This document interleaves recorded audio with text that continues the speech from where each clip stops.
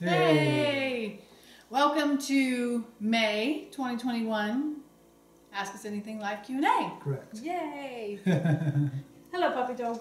She's like, hey, who are you talking to? What you do when you see her? Oh, isn't she so cute? Off. Good girl. She's going to wonder why we're talking. Like, who are you talking to? What's going on? Share with me. Yeah, see, she wants to be part of the action. So first thing I have to tell you about is our construction project that we have going on. I know you can barely see it up there in the top corner of the camera, but if you open our pantry, you will see, I think you'll be able to see, that what we have in here is a ladder. Can you see it? Oh, there it is. See, we have a ladder. We took everything out of the pantry, and Russ is redoing it because, hey, little dog, get out of the way. This whole section up here was not usable space because it had a top shelf, and then all the space up above it, you couldn't stack stuff up there. You had like 3 foot, yeah. And so what we've decided to do is open up the top. We're going to put sliding doors in there and put kind of a shelf right at that level so we can use that space for storing stuff we rarely use. And then he's going to put wood shelves that don't sag in here. And apparently a drawer at the bottom, like a And so it's going to be a shelf, but a shelf that slides out. At the bottom, so you can reach all the stuff in the very bottom without like getting down on your hands and knees. Should be fun when it's all done. So that is our current construction project. Now you might wonder, well, what happened to all your staples, your pantry staples? They're on the dining room table, which is not ideal. It's a temporary home. But that's where they are right now. So that is what we have going on. We have our construction project that Russ is working on, and I love him to death, but he is notoriously horrible at estimating how long things take to happen. I am. I have to admit it. Like I thought this would be boom, boom, done, but it's, well, you know, I mean, the things I guess I don't think about is putting the spackle, and there's more than one coat of spackle has to go on because you're basically adding a wall, you're taking away a wall, whatever. And so you have to wait for it to dry, and so there's all that time. Yeah. But I did the painting, so the green that's in there, as you can tell, it's a little bit darker green than the actual kitchen is, and so that I did the painting. And that is some Oops paint that we got, which Oops paint is when you go to big stores like Home Depot or Lowe's, I almost said Home Lowe's, that when they mix paint and it comes out the color's not right for whatever, there's something off about it, then that's called Oops paint, and they sell it, you know, real cheap. So I have lots of cans of paint that I've picked up, and I'm like, oh, maybe I'll use that. That color's going to look really nice against white shelves. Yeah, so. I was concerned when we first put it in there that it was going to look too close to the green that's in the kitchen, and that it was going to look like we just made a mistake. But I don't think so. I think it's dark enough that it's going to you can see. Just look at it in the yeah, in the camera you can tell that the wall here is the green that the kitchen is, which doesn't look as green, I think, on camera as it really is. And then that is a little bit darker. So anyway, it has nothing to do with eating plant-based. No, it doesn't. It's just what we have going on in our lives. Just to share with you what's going on right now. So, all right, let's get on with Get on with the show. Did you have anything you want to say before I get started? Just to mention that we just completed a study that was kind of interesting. Yeah, we did. I guess, I don't know, I call it a meditation study, but I don't know if that's true, with the local university, University of Delaware. So it was a 2-week thing that we did. We participated and finished yesterday. So that was interesting. It was my first study. First study he's ever done. Now, obviously, because I have a degree in psychology, I've participated in lots and lots and lots of research studies, done my own, been a participant in them. So, but it was interesting, but he did it with me. I was like, come along, try this out. I said, sure, why not? And I've got another one that I'm doing right now that's about uncertainty, that's started last week and is running for 3 weeks. So I'm doing that one. That one's online. It's with a university I think in London somewhere. So anyway, now we're going to start talking about food. Right. The first thing I wanted to mention is that on Netflix there is a show now called Seaspiracy. It's by the makers of Cowspiracy. Right. We have not watched it because it's too heartbreaking for us, or for me. I guess you could watch it. I could probably watch it, but not that I want to. I haven't watched all of Cowspiracy either for the same reason. It's just too emotionally stressful for me. But if you need motivation not to eat fish, there you go. That's just it. If you need the motivation not to eat, animal products or cows or whatever, watch that, because it is gruesome. It's nasty. It's unfortunate. So Seaspiracy, if you are still a fish eater or you know someone who is a fish eater, I recommend that you watch it. It is going to cause cognitive dissonance for you. If you are eating those kind of things, I think it's going to be disappointing. Yeah, it's going to be hard for you. But Seaspiracy on Netflix, wanted to mention that. Do check it out. And if you do, I would love to hear what you think of it, because like I said, I know I can't watch it. And we don't eat fish anyway, so I'm like, I don't need to watch it. I don't need the heartbreak. I also wanted to let you know that a New Jersey doctor has successfully gotten the Burger King in her hospital closed. She, Nice. she was doing a whole bunch of work saying, look, why are we serving basically death food in a hospital? That doesn't make any sense. We need to stop. And she was able to successfully get it closed. And that was told on the podcast that Neil Bernard, Dr. Neil Bernard does. He talked about how she had been able to do it. So it is possible. It is possible for hospitals to make a difference. It's mind-blowing to me that hospitals feed their patients such poor food. Such, food that's just health, as far as health goes, bad for you to eat. Right. And then they're trying to get people to recuperate. That's why we've always said it, get yourself out of the hospital as soon as possible. You don't want to be in there. Yes. Don't be one of those people that want to stay the extra day. Be the opposite. Right. If it's safe for you to get out, get out. If it's not safe, then don't. But if it's safe... Right. They're good for what they're meant to be, which is trauma centers. But if you're not in trauma, don't be there. Right. All right, so one of the questions that I got, or a comment I got, this wasn't really a question so much as I got an email talking about how they were just completely overwhelmed by all the weird ingredients that are in recipes, plant-based recipes, and they just were frustrated because they're like, there's so many things I don't know, I don't recognize. And the thing I have to say to you is, I feel you, because I feel the same way. There are some times where I look at recipes on some of these websites, like Forks Over Knives. I looked at one yesterday that I was like, oh, maybe that'll be it. There were like 5 things on there that I'm like, I don't even know what that is. We're gonna go look for it. and sometimes there are things where I'm like, okay, it's one thing, let me go figure out what it is and try it. And that's the way that I have approached plant-based eating. Is I started out with all the spices and the foods and the things that I recognized, and I just found things I can make with that. First of all, because it was stuff my taste buds recognized, but secondly, because it didn't overwhelm my brain. And then I started saying, okay, I'm going to try one new thing, and not like I'm going to look at a recipe and make 57 things. I'm one. And when I got Dr. Greger's book, How Not to Die, he has a lot, and his cookbook has a lot of things that I'm like, I don't know what that is. I don't know how to use that. So, go ahead. No, what I was going to say is, so for me, these plant-based recipes that have all these different ingredients in it, it's because they're trying to get you exposed to all these different nutrients. And a lot of times they'll pick a nutrient that they're using. Well, sometimes they're trying to create tastes that are... Taste as well. Like I said, but for me, I based. feel like they're trying to get you introduced to other ways to get nutrients. But you don't need all these different ways to get nutrients, in my opinion. Just the standard plant-based foods that we eat are going to give you way more nutrients than you need. So, just a thought. Yeah. So but I guess the point that I'm making is I understand it, because I had the same thing early on where I was just like, I don't know what these foods are. I don't know how to use them. So if you run across a recipe that you're like, I don't know what that is, if you're not feeling it, don't do it. Don't feel like you have to, because I don't. I just don't. There are things I have added. I think we did a live once where we talked about different things that we've added. Things like miso. I never used miso before we went plant-based, but now I have it in the house because I use it in my hummus. I do put it in soups because it gives an umami flavor. So I do use it in soup sometimes. And you like it. Yeah, I do. So we have miso in the house. A few other things. Cumin was one that I never cooked with before. You would think I did. I grew up in California, Mexican food, but now I use cumin all the time. Have it in everything. We didn't use tahini prior, did we? Nope, didn't use tahini prior. Which is really great. Yeah, we use that, and I have it in salad dressing. It goes in our hummus. Do that. What else? There's a couple of, there's black cumin, which is not actually cumin, it's something else, but that's one I recently added within the last several months. I would try it. I really like it. I feel like it adds kind of a citrusy flavor. I like it, so now we use it. So I would say, if you find a recipe that you're like, okay, this looks like it'll be good, I understand most of it, there's one ingredient that is new to me, fine, go research that ingredient, pick it up somewhere, order it online, whatever, get it, try it.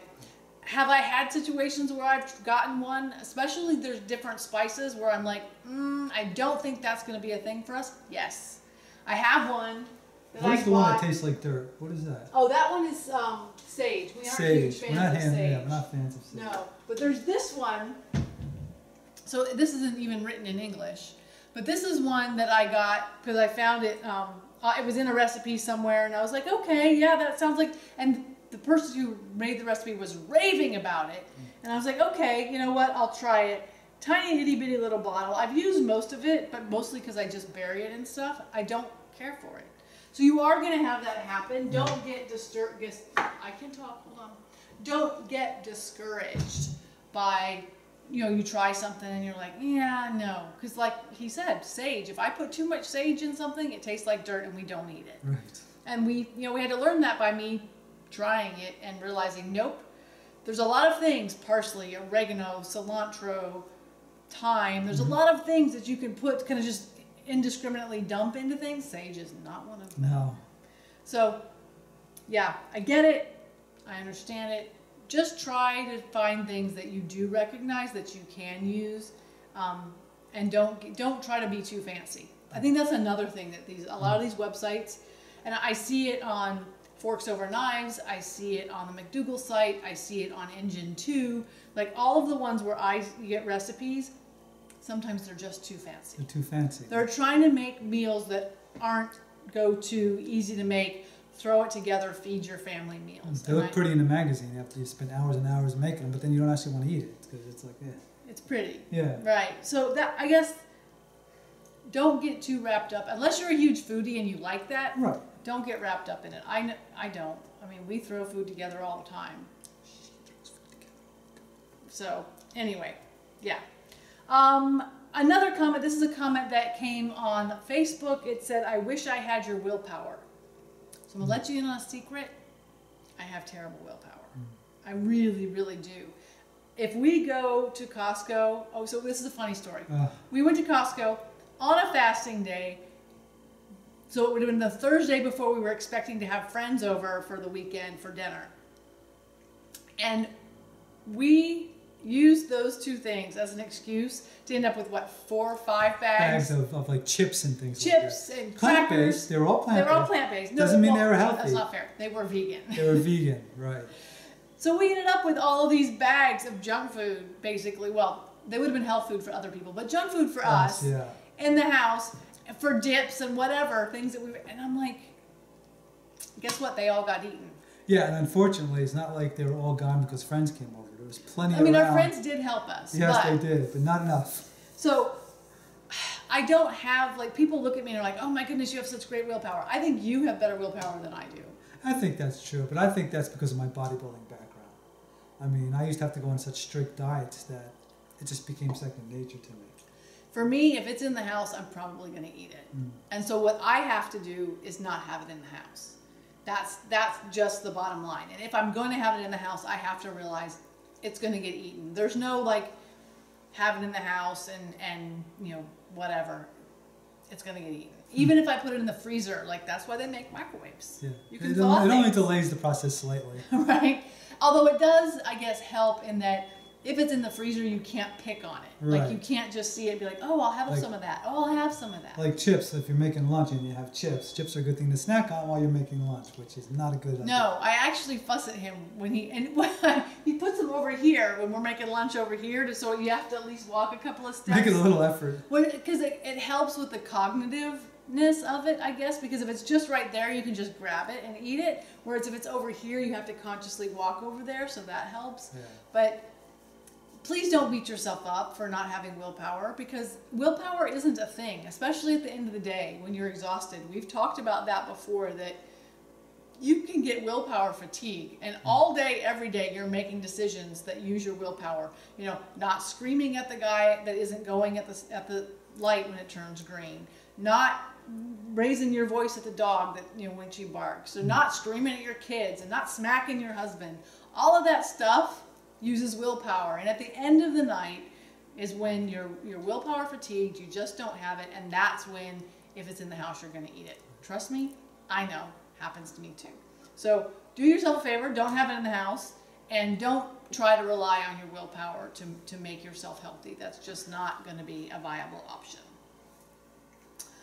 Oh, I wanted to follow up on, I think it was 2 months ago, I talked to you about drinking 2 cups of cold water in a short period helps you lose weight, and I told you, okay, I'm going to try it. And no more than 3. I have to reiterate, no more than 3 cups of water in a 1 hour period, because that's the maximum that your kidneys can actually process. You can actually really cause some serious damage to yourself if you drink more water than that in a short period of time. So it's hard to do. That's what I can tell you. I've been trying to do it, trying to figure out like how can I drink, and drinking 2 cups of water like at one time, like pick up your glass and drink 2 cups of water, is really tough. I found it to be very challenging. I mean, I can drink water. I drink a lot of water on a regular basis, but 2 cups in like 2 minutes or whatever, really challenging. Mm. But it's supposed to be really great for weight loss because it kind of boosts your body's metabolism and stuff, especially if you do it right before meals. And Dr. Greger has a whole series on it. If you can do it, yay to you, more power to you, because that's pretty impressive. I haven't been able to do it consistently. To get myself to drink 2 cups of water, like just down it on any consistent basis, hasn't happened. Which is, I guess, about that much water, right? No, that's maybe a cup of water. Is it really? Yeah. Hold on. We will put it to the test. We'll show you, because I have a measuring cup. So hold on, I'm gonna get 2 cups of water, and then should we put it in a? What size glass should we put it in? You put it in your glass? Did you empty it for that reason? All right. Here you go. So this is a 2 cup measuring cup, which is 16 ounces of water. So let's see how it goes. Yeah. So a full glass. That glass, very full. Oh, hold it up. They can't see it. It's all the way full to the very top right here. So. Chug that. Yeah, and that's the thing, right? Is that chugging that much water is tough. What did you use to fill it? The water pitcher. Oh, cool. So I can drink it. You can drink it, yes. So, anyway, just wanted to circle back to that because I know I told you when we talked about it originally that I would let you know how it went. It's hard. I wish it was easier to do. It also makes you pee a lot. So, anyway, well, that's if you work behind the desk, that's maybe not a bad thing. Forces you to get up a lot. It does. Yeah. I mean, but so even though, I use a glass this size, and I fill it, and then I drink it over the course of however long it takes me to drink it. And it does make me get up to go to the bathroom and to refill my glass. Right. So it's not that I'm not staying hydrated. I'm just not getting the weight loss benefits. Right, yeah, you're not doing the chugging thing. Right, which I want to, but it doesn't work for me. All right. I came across some foods for eye health that I thought you might find interesting, so I just jotted them down. So if you want your eyes to be healthy, I know for me, being on the computer as much as I am, my eyes definitely are not what they once were. So eye health is always a good thing. So here are some foods for eye health. Tomatoes, which incidentally are on the Dirty Dozen. Get them organic. Sweet potatoes, avocado, carrots. Isn't it interesting? I thought carrots weren't, but apparently carrots are. I always thought carrots were, and when we read, I thought that they weren't that great. Well, it's not the top food, but not the top one, yeah. Carrots, asparagus, which are fresh and in season right now. If you can get fresh asparagus, it's amazing stuff. Grapefruit, it's a good one. Lentils, flaxseed, yay for flaxseed. Flaxseed, we take it every day. You know we get it every day in our oatmeal. Spinach, black-eyed peas, broccoli, and bok choy. My neighbor just gave us a whole bunch of bok choy. I planted some this year, and it fizzled. It got this big and died on me. Huh. I think that the soil I put it in wasn't great. I think really? that I could. You put it in a pot? I put it in one of the pots that had something in it last year, and I think the soil didn't have enough nutrients for it. So I think that's what happened for me. So if you're looking for things that are good for your eyes, all of those are really good, easy foods to eat. Recognizable, no weird ingredients in there. Lentils are obviously a type of bean, so you can get beans. All right. Oh, I wanted to share with you, we are trying to eat quinoa. I don't know what our drama is. Yeah. We like quinoa, and we don't seem to eat it. So we went to his mother's over the weekend, and I made taco stuff with quinoa was the base of it. It was basically quinoa, spices, onions, bless you, black beans. I was going to put carrots in it, but we didn't have any. What else did I put in there? So you cook it low. I don't know. Anyway, it was really good. So, yeah, quinoa, great food, healthy food, good for you. It's a I don't know powerful- why we don't eat more of it. We have it. We should be eating it. We need to be. We have it. Costco carries it. Incidentally, it's the first time my mom's ever had tacos. Isn't which that not the strangest which is thing? Phenomenal. How is yeah. that a thing that she had? She literally said to me, "Oh, I've never had these before," and I thought she meant because I made fresh tortillas. I thought she'd never had fresh tortillas. No, she said she'd never eaten tacos, Yeah. which blows my mind. Yeah, it's crazy. Oh well. Now she has. I mean, I brought burritos up there before, but anyway. Not a taco. So that was fun. I also came across an article that was talking about the symptoms of B12 deficiency. And you know, we've said this over and over. I feel like we harp on it. I don't care what diet you're on. I don't care what you're eating. Take a B12 supplement. Ta-da! Take it. Take it. Especially double time if you are vegan or 100% plant-based. Because you can get B12 from animals, because they do give animals B12 supplements. Yeah. They do supplement them. And animals have access to the bacteria that makes B12. We don't. We live in a very sterile environment. Well, you know, we don't drink dirty water, thank goodness. Right, we clean our vegetables. We don't eat them right We're from not the garden. eating soil. So take B12. But here's the issue with B12 deficiency. It basically looks like everything. We literally, what isn't a B12 deficiency Symptoms. symptom? Yeah, thank you. Couldn't think of the word symptom. Literally everything. I actually know someone who was diagnosed with B12 deficiency, and they were testing him for cancer because they couldn't figure out what was going on with him. So here are some symptoms. I just, wrote down a bunch of them that I came across. But pretty much, if something's wrong with you, take some B12. It might make it better. Abdominal distension, chronic diarrhea, shortness of breath, red, painful feet, Parkinson's-like symptoms, skin darkening, neurological symptoms, numbness, tingling, muscle cramps, blindness, dizziness, cognitive disturbances, difficulty walking, erectile dysfunction, fatigue, depression, mania, delirium, psychosis, visual hallucinations, coma, organ failure.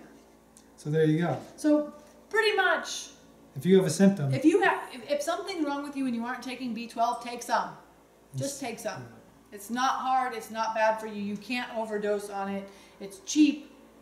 Take it. Yep. We take it twice a week, right? we do. We take it twice a week. We take. We'll show you again what we take. I'm telling you, take B12. I know I'm being a nag. Do it anyway. 2,500 micrograms twice a week.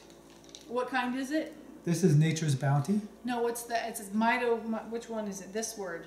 Oh yeah, it is You want my glasses? methylcobalamin. There's different kinds of B12 that you can get. Let me see your glasses. I really think that's what it is. So it's methylcobalamin. Methylcobalamin.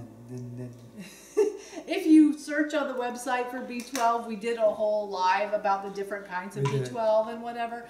But really, you don't even have to do that. Just go get some, take it. Mm-hmm. It's good for you. It's mandatory. All right, so that's that. What else do I have? Oh, so I got a question. This whole set of notes is about arthritis. How am I doing on time? Oh, really? Oh my goodness, I'm almost at a half hour. Okay, I'm gonna hurry. I want to tell you about arthritis because I did get a question.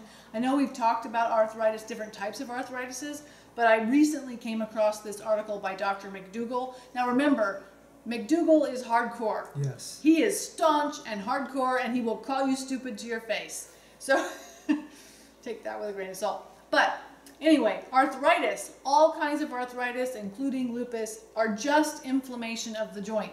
That's it. That's what arthritis means. It means you have inflammation in your joint or joints, plural. So there's two kinds, degenerative and inflammatory. I can't even say it. I know the word. I know what it means, but I can't. Degradation, so it's degradative. Yeah, degradative. There we Yes. go. Degradative. I can talk. Okay. And just plain inflammatory. So degradative obviously means that the joint is degrading. It's causing a problem. And inflammatory means the joint is just inflamed. Now, chronic inflammation will cause a problem in your joints. It can cause damage.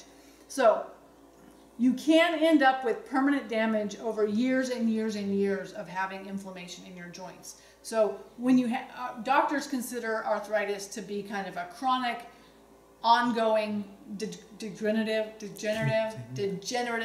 Thank you. degenerative, I can say it, disease. And there's no cause and no treatment. Is basically they can treat the pain and they can give you anti-inflammatory drugs, but really, nah, is what they're going to say. Nah, can't help you. So, Dr. McDougall says it is not genetic and it is not inevitable. It's not about age. Like, you just don't, everybody doesn't just get arthritis as they age. It's not a thing. So, interestingly, the article I read is very long and very scientific, but he talks also about how leaky gut is also caused by inflammation.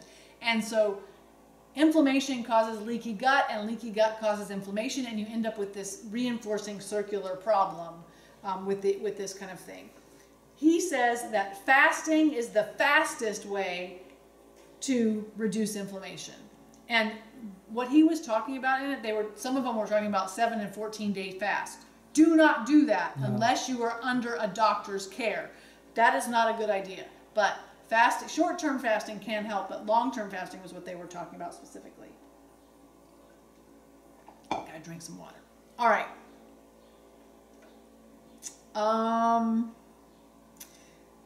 So fasting does work if you haven't caused a lot of damage already. I mean, it'll reduce the inflammation regardless, but if you've already caused a lot of damage to your joints, fasting isn't going to fix the damage that's been caused. But if you haven't caused damage, you can stop it.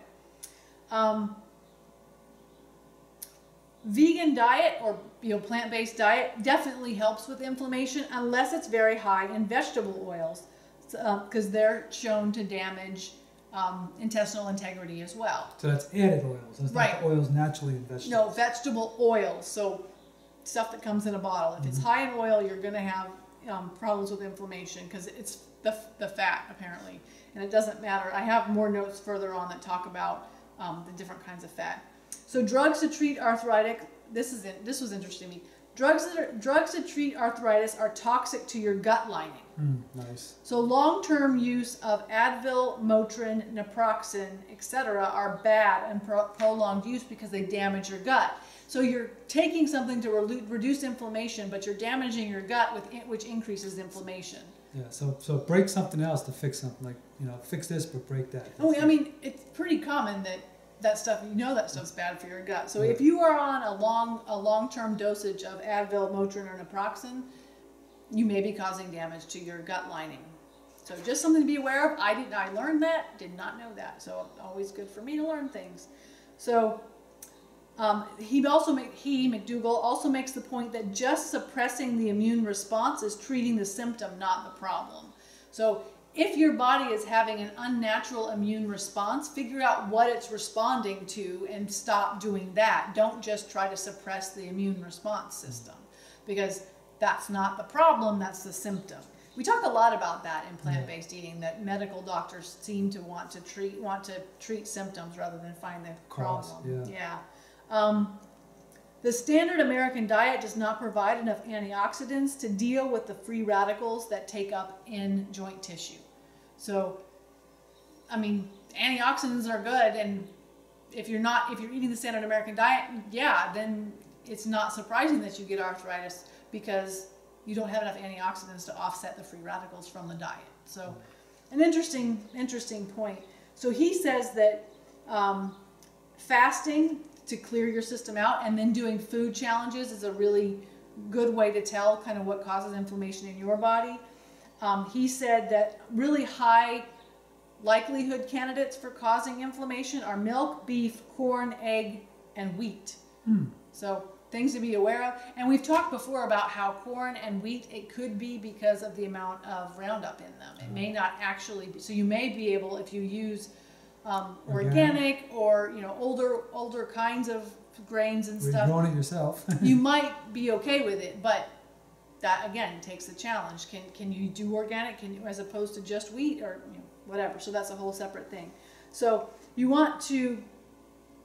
he said it can take up to 3 months to see a benefit if you're not fasting. If you just start cutting out foods, it can take a long time for your body to clear stuff out. So he said up to 3 months. That doesn't mean 3 months, but up to 3 months. So what you're saying, though, is what he's basically saying is do this long fast, like 7 days or whatever, but like you said, under supervision to clean That's this out. the impression I was getting. Short-term yes. fast will not get you to the point where you can then start testing foods.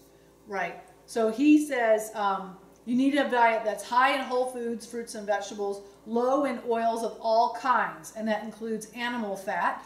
And remember that even lean meat is up to 30% animal fat. Mm-hmm. So muscle tissue has fat in it. You cannot get animal protein that doesn't have fat in it. That's not a thing. Right.